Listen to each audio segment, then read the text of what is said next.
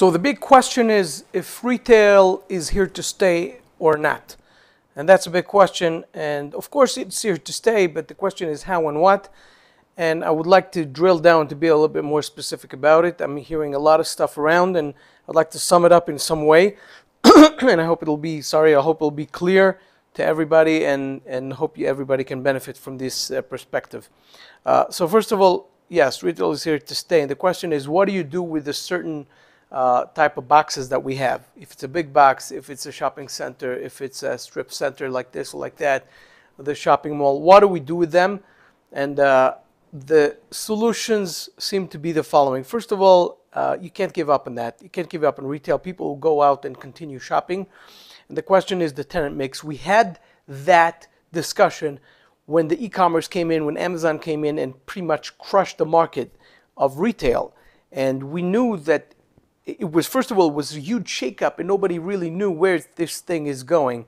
And is retail over or not? And now we know that it's not. And now we know that it's really the question of tenant mix. But then came the coronavirus. It was like a sort of a knockout to this market. And what did it do?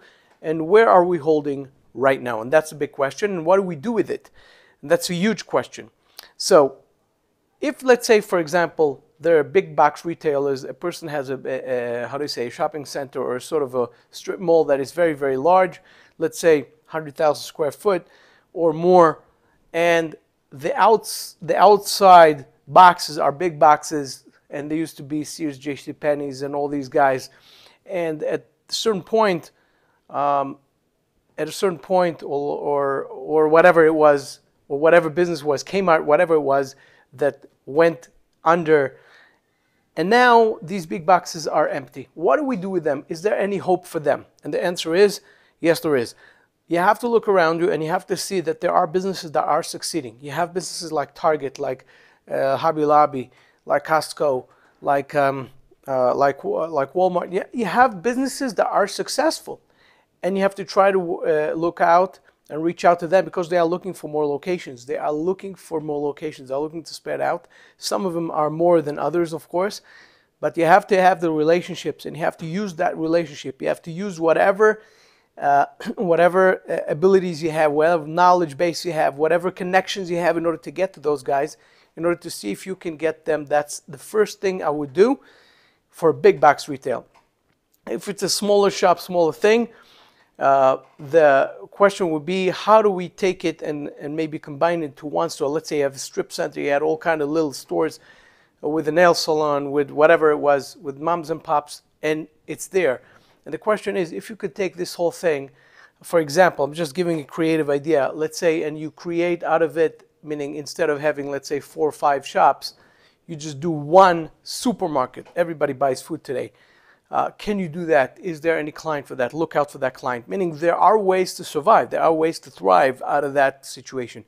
So again, until now, I spoke about big box retailers, take out the losers, bring in the winners, like Costco, like Target, etc., and try to see what you can do in order to work with them with a long-term type of relationship that they can be happy with, and maybe they're looking for a spot in your location. So that is one aspect. Another aspect is, again, taking a strip center that is failing and turning into something that is useful today, like supermarkets. People go to buy food and try to get that done. That's another idea. Another idea is to go and turn it into light industrial. Okay, something like, for example, that is obviously the square footage, meaning the rent per square foot you're going to get is much, much lower, but it's much better than getting zero.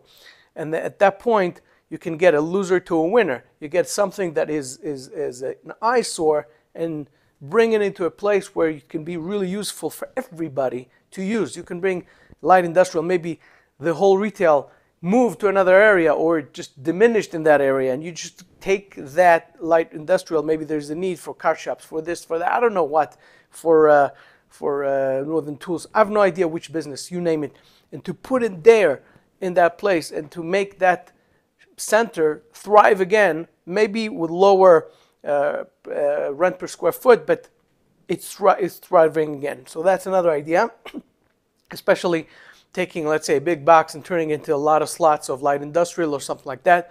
maybe heavy industrial, maybe a warehouse, maybe someone's looking for a warehouse. Right now, today, the warehouses are winners. Are winners today in this economy. Today, everybody's doing online, everybody's doing e-commerce, everybody's ordering.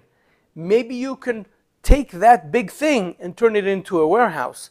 A lot of people are reluctant, used to be reluctant about making warehouses because they said, okay, if Amazon, let's say, comes and they want a warehouse, I don't know if I want to do a warehouse because then I have to make it fitting to their needs. And if they leave, I am stuck with something that nobody wants and then I have to redo everything from scratch. Now is the time to do it because anyways, you're not getting any rent. Anyways, nothing is happening. You're getting that and you're putting in something creative. You're putting a warehouse for a company that is looking for a warehouse because they have a lot of orderings, and in your area they don't have a spot where they need to go and distribute. And that will be a great thing for them, and maybe you can find it. You have to be creative. So prior to being a loser, you can find a way to being a winner. Prior to, meaning instead of being someone who says, listen, I'm done, I'm out of it, I'm selling it, or I'm just out of it, I'm declaring bankruptcy, try that first if you can. Another idea, which everybody's talking about nowadays, is that there's a huge demand for places for rent. A lot of people either lost their house, moving out of their house for Class A and Class B, especially people want, there's a need for multifamily. Maybe you can take this eyesore that you have over there and turn it into multifamily. Maybe it's time to get out of bed and get out of your, what you call the misery, get out of the bad place where you are, or the place that you're, meaning it's definitely justified, and go and try to rezone it.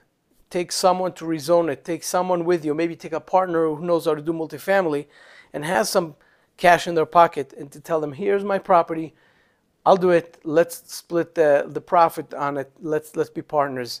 This is the time to do it. Maybe someone with new energies will come in and actually do it with you. So what I'm trying to say is that there are ideas to do things. You can't give up on things. You have to try to think creatively and try to get things done. So retail is not dead. Guys, I'm trying to quiet my kids here. Retail is not dead. Retail is very much alive, and right now it's in big trouble. It's in big trouble. Think positive, guys. Think outside of the box, because the future is there. There's a future. There is a future. You got to get it done. You guys take care. Have a beautiful day.